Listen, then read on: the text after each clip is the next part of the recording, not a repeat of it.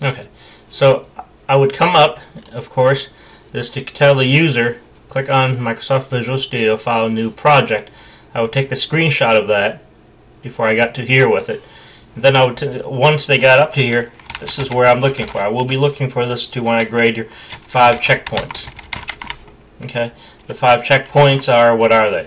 So here's what you do. I'm going to take the, let me move this down here. Take the screenshot of that.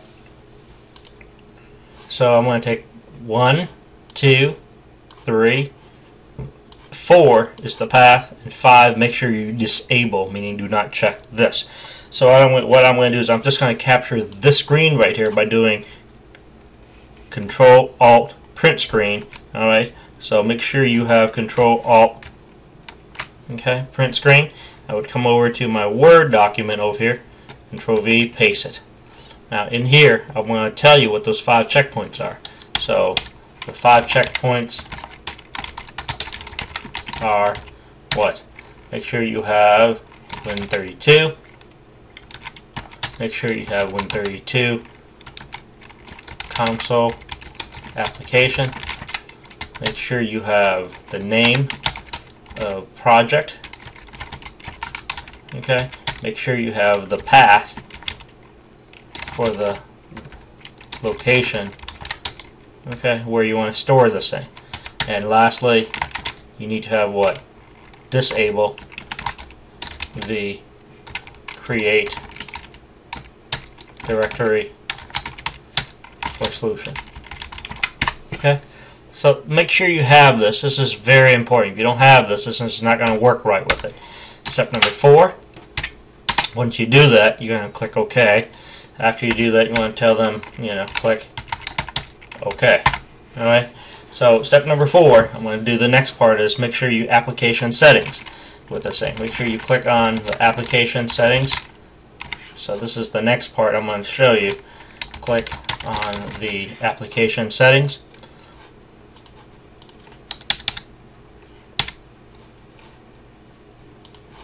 Okay.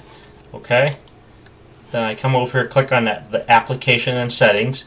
This is this window right here. So after I click on the application and settings with it, what do? I need to take the screenshot of this thing. Control Alt Print Screen. Okay, make sure you got this thing empty right here. So make sure you have this thing empty project. I'm going to do that like that, so you can actually, I'm going to paste on it, and I want to say enable the empty project. Okay, and I want to take a screenshot of that. Looks like this. Okay, so this is what it looks like. Okay, once I paste that in there with it, and then you come in here. Let me check the time here. And then you come into this thing. You want to come into this thing. You're going to tell it to click on Finish. So after you do that, tell it to click on Finish. Okay. Now you're going to set up your first Hello World. All right, with this thing. So I'm going to do input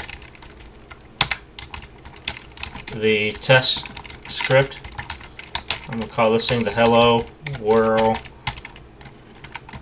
Okay, so let's take a look at that thing. Okay, how do you need to add a new file?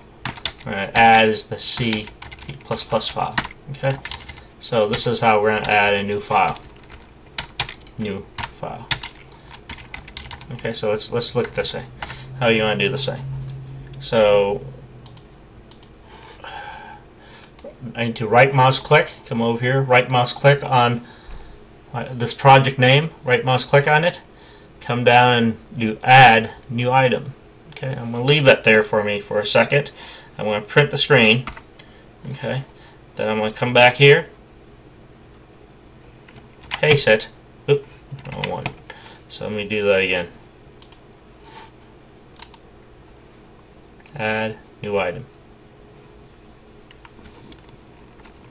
Print the screen. Okay, so add new item. I want to say what? Right mouse button on the project name, right? Then I'm going to select the add. Then I'm going to do new item. Okay, so what is the new item I'm going to add?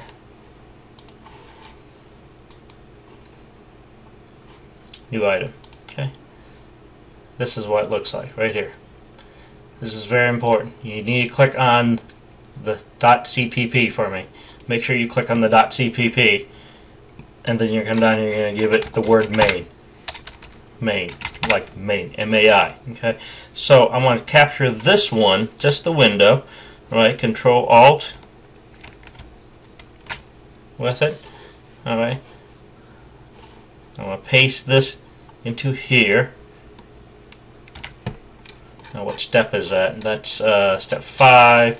So this makes this steps number 6. Okay, and then I'm going to come down here. I'm going to actually come down there and show you. Then you're going to click on the add button. Okay, so that's what I'm looking for. Is that cool? So once you have this thing, when you make sure you click on the .cpp, click on it, and then you type the name. Okay, so I would highly recommend you make sure you have click on the C++ file with the .cpp and click the add, and no, not that.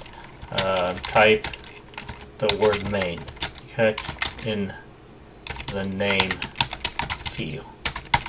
Okay, so that's what I'm looking for. Make sure you have this, and then you click on the add button with this thing, and this would actually allow us to actually start adding that file. Okay, here it is. Okay, now what I'm about to do next is just only just to show you how to change the font size, the number line, and the word wrap. Okay, so this next 3 steps is, you don't have to do this, but it helps if you have it. So I'm not going to grade you on this thing, but this next step is basically you need to add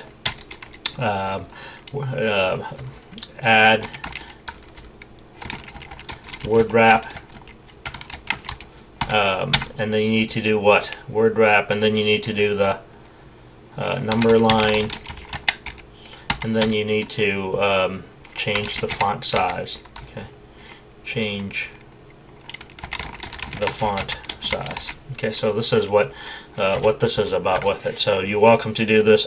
I don't grade you on this thing, but you need to go to Tools, come down to Options, Tools, Options, and it pops up this dialog box. You come down here, you find Fonts, leave it as console as. You're going to change that to what size? 20, so I actually show you when I type up this right here. And then I like for you to come down and find the text editor, find the C++, check the word wrap, and check the line number. There you go. Under C++ text editor, 3 things. Okay, you got your font size, and you have your text editor, and then you can expand the C++, and then you're going to find that word wrap is right here, and line number is right here, and you click OK. Okay, I'm going to start out with you. Give me a second. Let me check how many minutes I have. Let me pause here.